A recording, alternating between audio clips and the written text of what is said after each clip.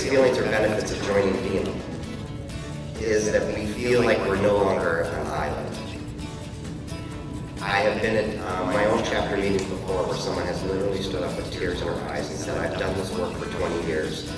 This is the first time that I've ever met anybody who does the same thing that I do. It's a sense of community, it's a sense of belonging, it's a sense of networking.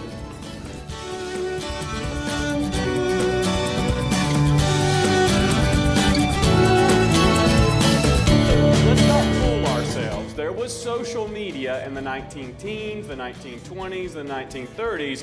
What they didn't have was this: 1 million geosynchronous satellites orbiting the Earth that can, in a nanosecond, send what you do here up there and then show the whole wide world what it is you've done, your principals have done, your principals' children have done. They create a third set of flavors that's better than the two were apart. That's the goal of wine and food pairing for every course that you're pairing a wine to. Today, we're here to talk about what a family office is, how it might evolve, and how estate managers' roles and their place in this modern family's life will change.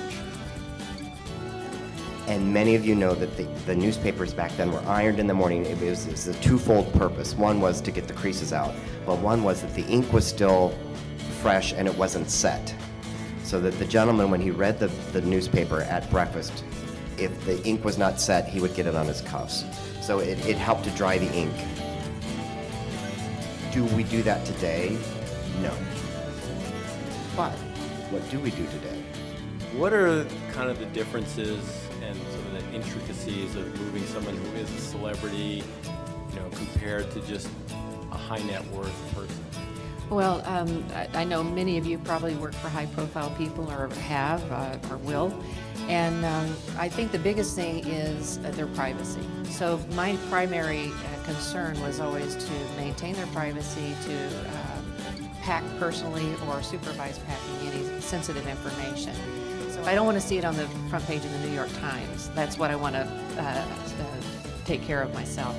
So you got to identify what is important to your client, okay? What are the key issues that are going to drive this project? Because ultimately, as soon as you get information and issues happen, you're gonna have to go back to that. Say, okay, what are the primary objectives here?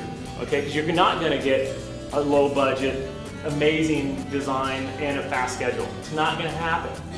Matt and Mike, that serving rye is good. Look what they're doing with this association. And look who they've brought together, the best of the best. The creme de la creme of the whole world is at this conference.